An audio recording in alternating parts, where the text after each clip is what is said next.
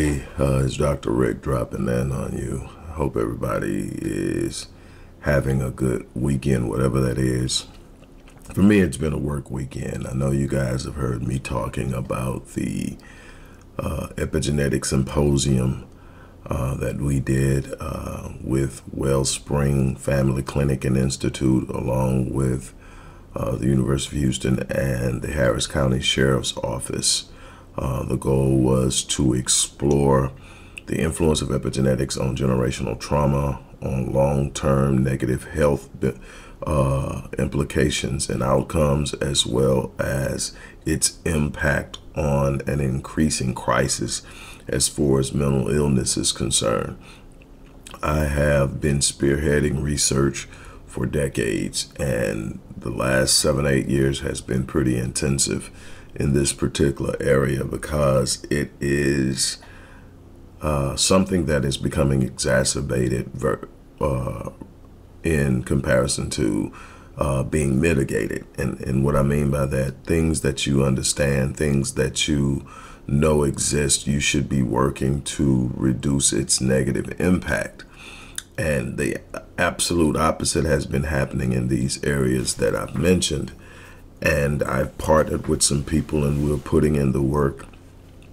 And that symposium was successful. People got to express their voice, their concerns. It was some pretty tense moments as they confronted law enforcement representation who was there as a part of our partnership. But I think we gained some ground, but more importantly, we opened some minds. We challenged some people to understand what was happening in their own individual lives and in their communities. It is something that is deeply rooted in my heart and my passion, along with properly socializing young Black males, restoring the Black family nucleus, creating an awareness around economics and wealth building and financial literacy. These are things that I have pushed and fought for and researched and disseminated my findings and created programs for years now. And to see that glimmer, because I'm telling you, this battle isn't for the timid. This battle isn't for the weak. This battle is for those who are willing to go the distance, and many times not being able to see beyond the darkness in front of them, but trusting that the light is on the other side. For the people who showed up, I want to say thank you. For the people who wished me well, I want to say thank you. For the people who want to see it in its totality, it is on my channel. It is also on the channel for Greenhouse International Church. The production on it, while live, was great. It streamed. People seemed to be able to completely get it while it was streaming, but I've understand that I've been told that the audio isn't the best, but you can hear it from what I've understood. It's on my channel, this channel.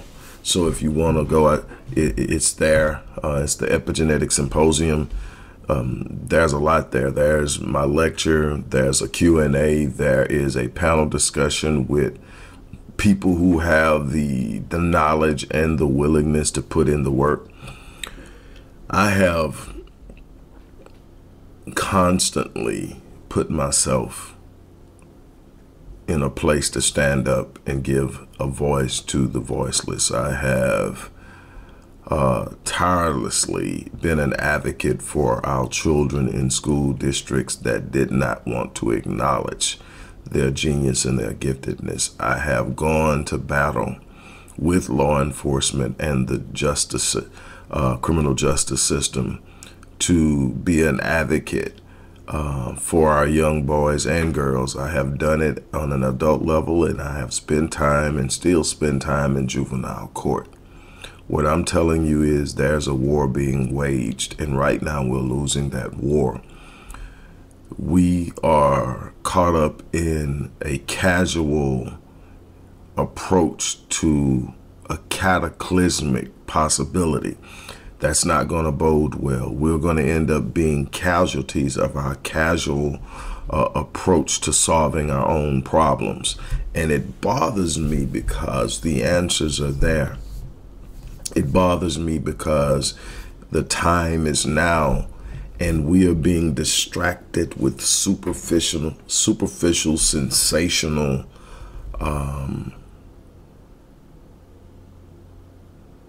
content.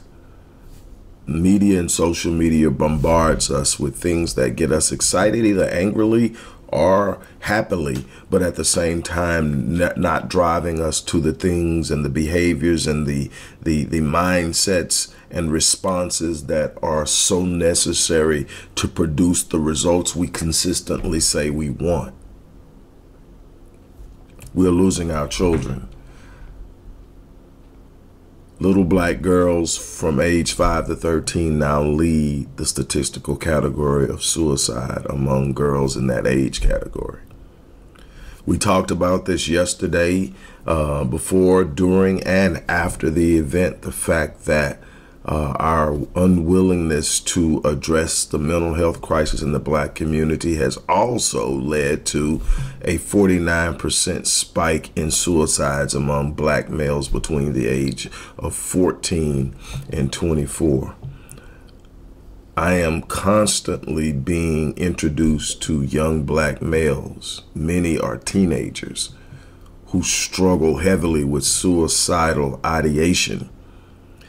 And we are not confronting that. The resources are not available. We are not dealing. And I told you about 4 or 5 months ago that we were launching a research project into understanding the implications, further understanding the implications beyond suicidality and dysfunctionality into the realm of how is it impacting incarceration? How is it impacting homelessness? How is it impacting adverse childhood experiences? Because fathers who are struggling with mental health issues aren't present. And it goes on and on.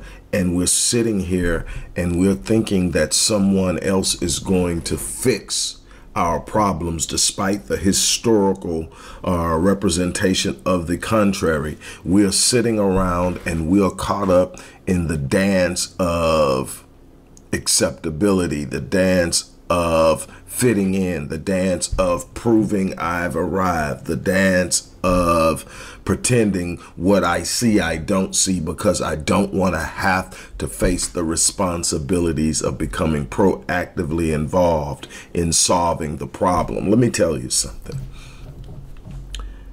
I've been fighting this battle for a long time. I've been on the battlefield and I will die fighting for what I believe in. I'm not a quitter. I'm not somebody that's just going to turn around and throw my hands up in the air because it's not easy. I knew it wouldn't be easy when I took it, because if it was easy, someone else would have done it a long time ago. I've watched brilliant minds fall by the wayside or die broke because the people wouldn't get behind them. And yet I press forward. Why? Because at some point we're going to have to rise up and be a people willing to plant seeds into children that we may not live long enough to see bear out the fruit of the seed that we plant. We're going to have to be willing to sit up and stand up and fight as men and be in front of our women and provide the covering necessary for them to heal and come into their own and be the powerful forces of discernment and spiritual elevation that we need. We're going to have to be the men that are going to sit up and say, I'm returning to the home, even if some of the children in that home don't belong to me. I am trying to tell you that we don't take that response. And we talked about that. See, I was taught as a young boy that if I met a woman and she had children, that If I was going to love the woman, I had to love the children. And see, there's a natural push for men not to want to raise or to truly, totally be engaged. And I know a bunch of men who have, so I'm not going to throw that out there like we don't have those, because I've done it. I've done it. And we talked about this yesterday. And the men who have done this, we all agree, we don't use the term step when we refer to the children who aren't biologically connected to us. They're our children. We accept that role, but we're going to have to realize that, because when you have as many households with men not in them, we're going to have to fill those households, and we are going to have to be willing to raise up. And then it's going to need to be another level where we're not going to be engaged with the mom at all, and we're still going to have to be willing to pour into the children in homes where men do not exist. We are going to have to look at this. We're also going to have to be willing to look at the fact that there are men out there going through all types of pains and issues, and they're not making a sound. They're dying silently within. They're struggling and suffering silently within. And anytime there's a murmur of their suffering, they're called weak.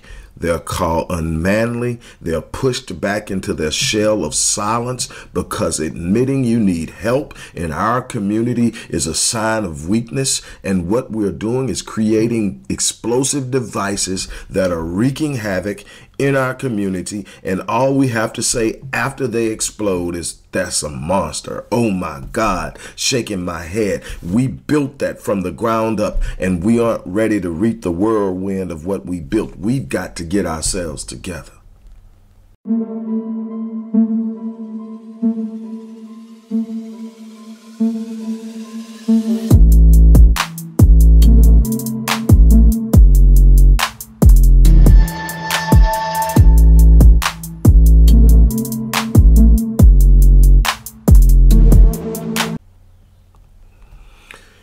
I could talk on and on and on, but something has to change. We're going to continue to do our research. We're going to continue to develop programs. We're going to continue this thing we have going on here in Houston. And the goal is to eventually take the blueprint of what we're doing here and to expand it out into every city, because it needs to be done. We're literally doing something here that I know for a fact isn't done anywhere else. And we are on our way to doing something extraordinary. And my goal is to connect with anybody in any city, in any community that wants to see their community come up and thrive, wants to see little black girls and little black boys protected, given proper tools, and to empower them to go out into a world that's inherently hostile towards them, and not only compete but win. We have a responsibility to do that. I have for years brought this to you. I'm once again bringing it to you. We need bodies. We need financial support. When I say bodies, I mean we need people who are willing to get out into the community. We need people who are willing to network. We need people who have certain skills and expertise that can be lent to this fight. I want to stop calling it a struggle. A struggle means that you're just trying to survive. I want to call it a fight. I want to call it a war, because see, that a fight can be won. A struggle is survived. It's time to start fighting. It's time to stand up. It's time to make our presence felt. It's time to stop whining and complaining and asking someone else to fix what we have the capacity to fix ourselves. It's time to move into a new era of doing things. I'm sick and tired of watching us look at people and ask them to fix what we can fix, and we are actually more capable and equipped to fix it. But we've bought into the illusion that we're powerless. We bought into the illusion that we just need to find our place. We're bought into the illusion that we are lucky just to have them to help us. We've bought into the illusion that what they say is correct, that their version of beautiful is what we should aspire to. Their version of professional and classy is what we should aspire to. We've lost ourselves in a search of fitting in, and we don't even know who we are. We have an identity crisis that is wreaking havoc on our self-image, our self-esteem, our self-confidence, and it's a collective surge of feeling impotent and unpurposed, and it's literally draining us of any opportunity to get out here and be what we're capable of being. It's time right now to make our presence felt. My challenge is to get on. My challenge is to stop making excuses. My challenge is to find somebody you believe in. Find somebody that you feel that has some kind of capacity to move something, whether it's intellectually, whether it's economically, whether it's socially, whether it's politically. But you got to get behind somebody that you can see their body of work, that you can look at the consistency in their message, the consistency in their behavior, and say, this is the person I want to get behind. This is the person that I'm going to ride with. And riding with isn't clicking the like button. That's cool. Riding isn't sitting up and subscribing. That's cool. It isn't the sharing. It isn't what riding is saying, hey, man, what do you need? Hey, sister, I see you doing this. How can I help your organization? It's sitting up and saying, let me put some skin in the game, not sit safely on the sideline and cheer you and pump my fist. It's about sitting up and saying, if you're going, I'm going with you. What do you need from me? And sitting up and making yourself available. Some of you are going to be contributors, whether it's in research, whether it's in services that extend from your expertise, whether it's from donating and funding programs, whether it's from being an open voice yourself. But what you're going to have to do is stand up.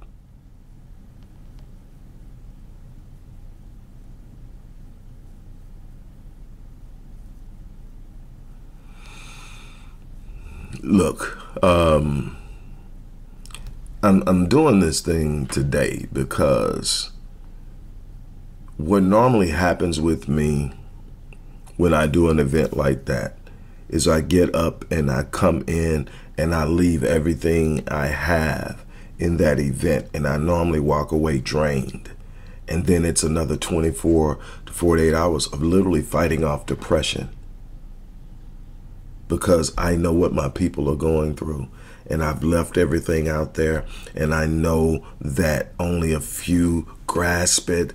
And if you could have heard the people, you really need to listen to some of the questions that came during the Q&As and the panel discussion. You should listen to that, and that's the second half after my lecture.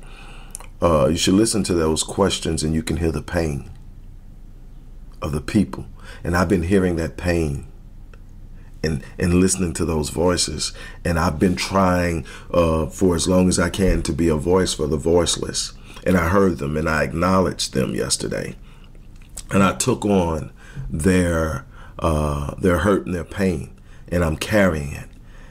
And if you've ever carried somebody's hurt and pain, if you are an empath by nature, you know what I'm talking about. It's easy to talk about, you know, I'm with you. I need to feel you. I need to feel you. I need emails from you of what you're capable of doing. I need you to click the support link and donate. I need you to sit up and make phone calls to people you know that have expertise in areas we're trying to approach. That needs to be a unification of our capacity. This isn't about one person outshining another person. I don't care how much shine I get. I know who I am. But what I do care about is getting the people that I love, my people, on a platform that they can stand on and become their own people. They're not going to give us a platform. We're going to have to take it. We're going to have to build it ourselves.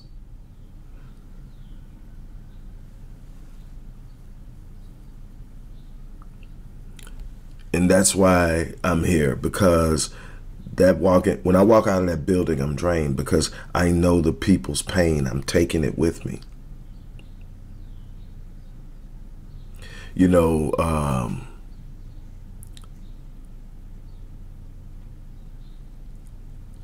a couple of people celebrated the fact that one woman was complaining that she can't get through to law enforcement to file a complaint about law enforcement. And I told her, from this point on, I'm your advocate. You contact me and I'll deal with it. And I know I can. I know the channels. It's an extra responsibility, but people need to have hope. People need to have an understanding. I've been doing this for years. I've gone to war with school boards. I've gone to war with universities. I've gone to war with police departments. I've gone to war with politicians.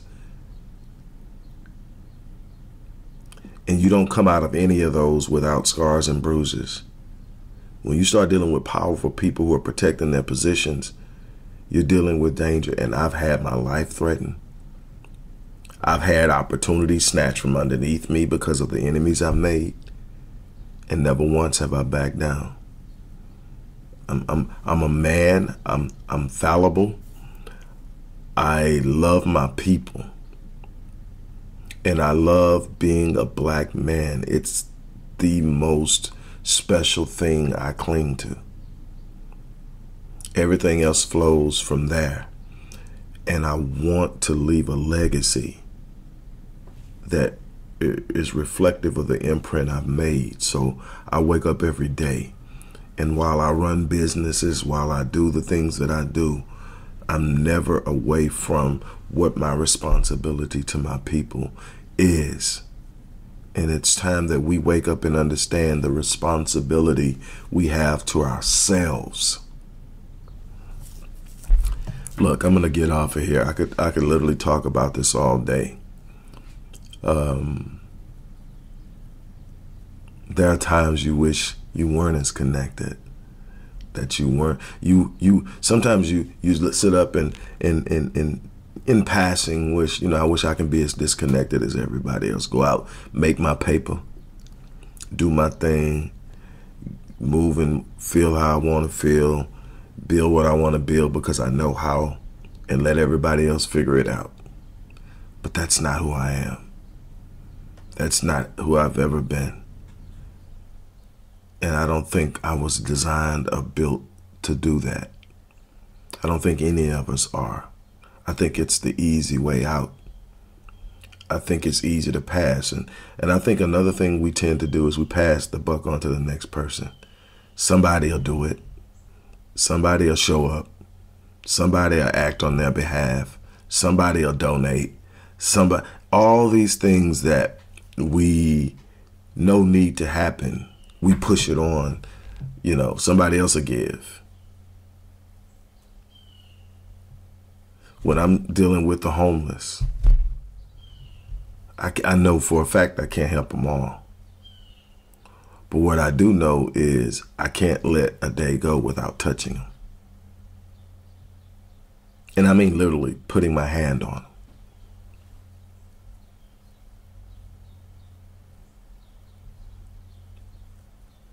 It's the same way with my people.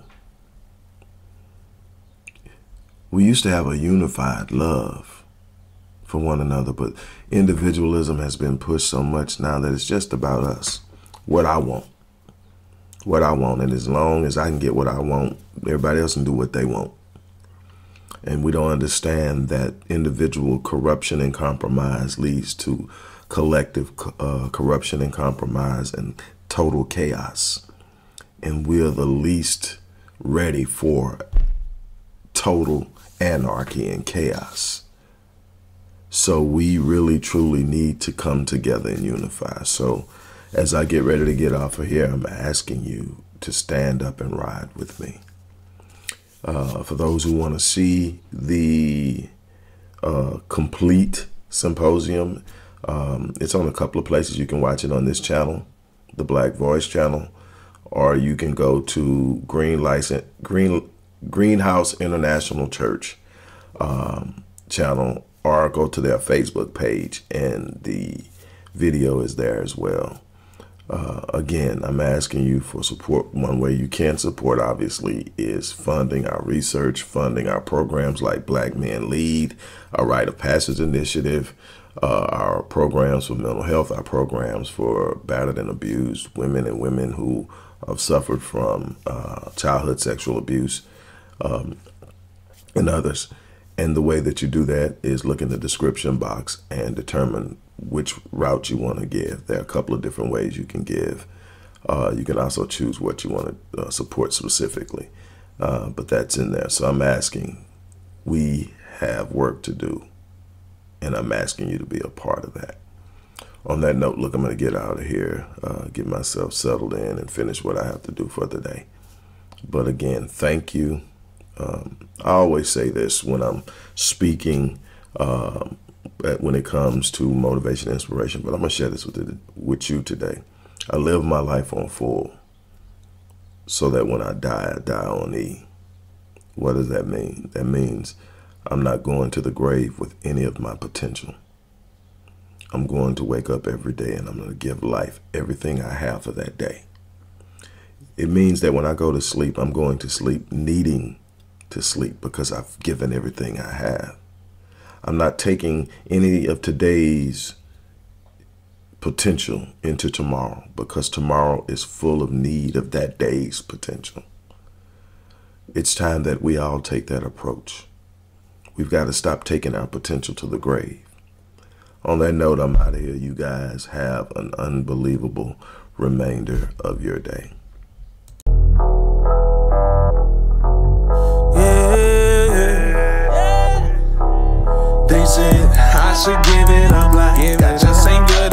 Hello everybody, Dr. Rick Wallace here, dropping in with a little special announcement for those who have followed me for any stretch of time.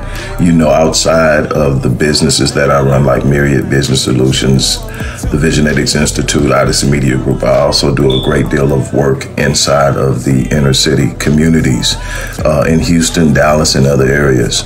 I'm asking now, as we push a fundraiser, that you support what the Odyssey Project is doing in the inner cities, especially with programs like Black Men Lead, which is a rite of passage initiative, and Restoring Ghetto's Forgotten Daughters, which is a program focused on helping young girls, but boys as well, suffering from childhood sexual abuse, rape, molestation, domestic abuse, absentee fatherhood, and so many other things. The information will be in the box. Thank you.